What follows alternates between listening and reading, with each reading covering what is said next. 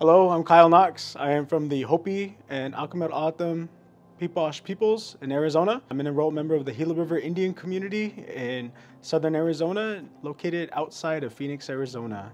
Hi, my name is Eliana Anton Rhodes. I'm 17. I'm a student living in the Gila River Indian community in Arizona, and you're watching Youth Action Hour. To me, Native American Heritage Month represents a good opportunity for Native peoples all across the nation to have a little more exposure as to not only the plights, but some of our history, as well as developing programming that can help bring a little more presence of our contributions to the country, as well as to our communities locally. Some of the things you'll see are special program nights at sporting events where creation of jerseys or commemorative t-shirts are created for everybody in attendance. I think those are a good way to bring a little more exposure, as I mentioned, to the Native peoples and the things that we do as a demographic and our contributions to the communities that we comprise. Another thing you'll find is that this month also provides a lot more programming that will give us an opportunity to share a lot of ourselves in terms of our art. You see a lot of programming on TV where we have a lot more of our shows that are being shown, special tabs within streaming platforms that are really good to see as well. So this is a really good opportunity for us to share a lot more of who we are and what we're able to still accomplish. I feel Native American Heritage Month is a good start for Indigenous people and Indigenous youth to use their voices and show where they come from. A part of me also feels like it's a pity, especially since it is during Thanksgiving. And I say that because a lot of people sugarcoat Thanksgiving. They make it something that it's totally not and whitewash it for textbooks and their purposes. It is good to see a lot of Native people taking advantage of this month though, with the recognition we're finally getting after all these years. So all in all, I think Native American Heritage Month does provide an optimal opportunity for those who are not Native to learn more about ourselves during this month, whether that's through more awareness, through better history lessons or things of that sort. I think it's a really good opportunity to learn more about all of us as Native peoples across this country. I've always been interested in art since probably about preschool. I didn't start taking it seriously till I was about 14. And then I didn't really start showing it off until I was maybe 16, so about a year ago. This particular piece I titled Prior to Colonization. It shows an O'odham woman in her traditional wear prior to colonization.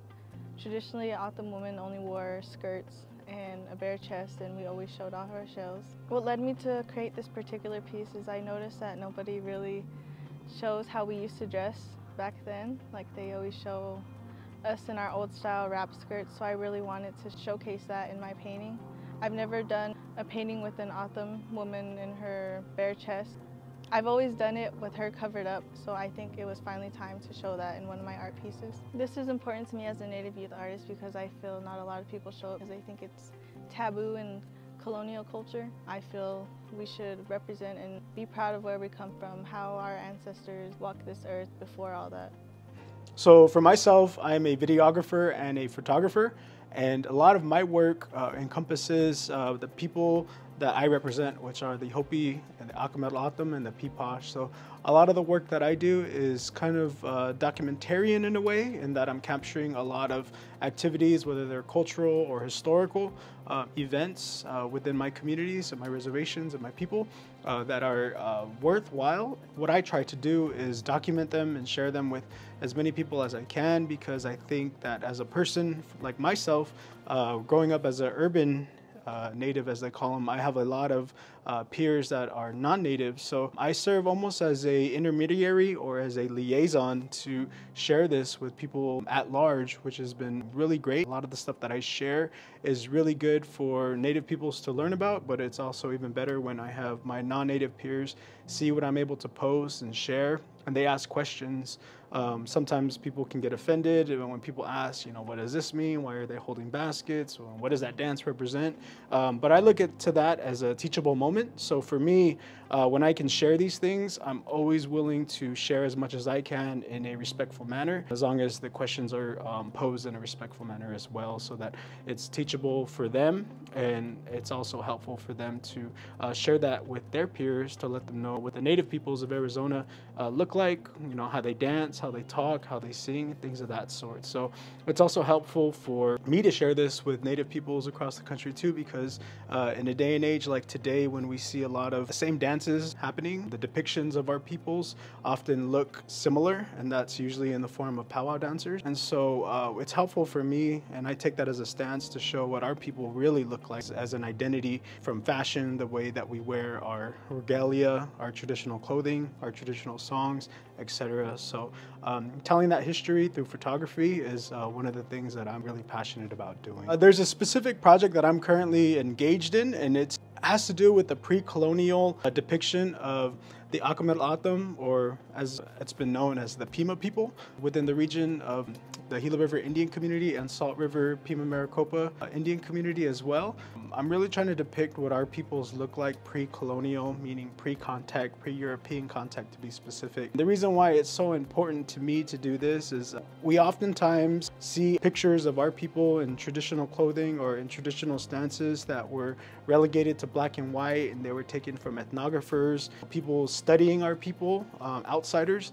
And so I'm taking a unique approach where it's me as a community member of the people taking these photos. You can say that they're staged, which in a way they are for sure, but it's really not a recreation, but it's showing what our peoples look like pre-contact. It's a way of observing our peoples in a way that, you know, can bring pride, but also show how simple we were as a people. Simple and not in a bad way, but kind of goes back to the idea of, you know, our ancestors did more with less. And they really paved the way for the foundation of the city of Phoenix. They constructed monuments that are located within the state of Arizona and abroad. The only way I felt like I could really show that in a way that was somewhat a testament to that was how simple we even dress. So through the medium of fashion, we're able to show what our people look like while still understanding that they were able to accomplish a lot. We are all unique peoples. We all look different. We talk different. We're our own nation states as tribal entities. And so we should do our best to be authentic in how our people look and honor that by, you know, recognizing how we look and trying to capture that, whether it's my own native peoples, my brothers and sisters, Indigenous peoples abroad, if they can look at that and ask themselves, you know, how did my people look like before contact, before we started wearing what we see nowadays, which are more modern clothes. The inspiration from my youth, Eliana Antone, who represents a youth demographic who are very hungry to see depictions like this, whether it's in other art forms like painting, etc. But there is a need for it, and so I thought we should create these works, and so that's where I took that lead and have been moving forward in the progress of this specific project.